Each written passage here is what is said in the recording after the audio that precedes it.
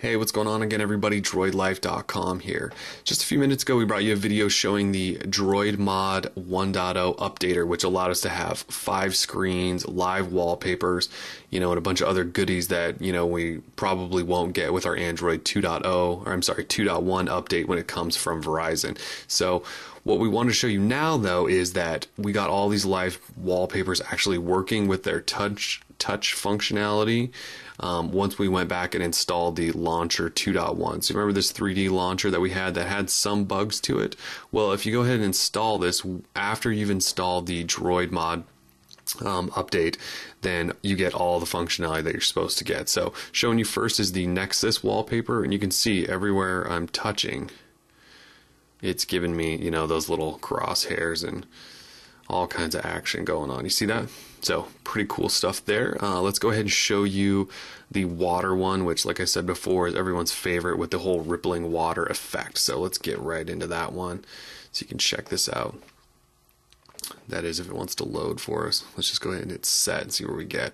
Okay, so water one. See, if I touch there, we get ripples, puddles, and all that good stuff. So we still have, our leaves slowly moving through like that. But now we can touch and get ripples every single time. So pretty cool stuff. The other one I didn't show you in that last video was the grass. Now the grass is not an interactive one, but it's very cool.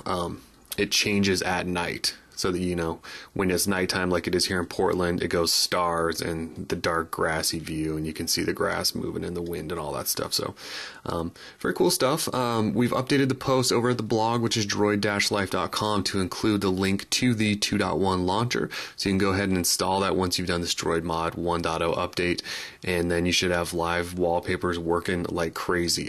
One thing I do want to point out is I have my CPU app running up there in the background, and when I got these live wallpapers going, it doesn't necessarily drop down into awesome CPU usage. I get about halfway in the green up there. That's about as low as it'll go, and it'll jump back up into yellow. So while you got these live wallpapers running, your phone's definitely working quite a bit harder than it would be without it.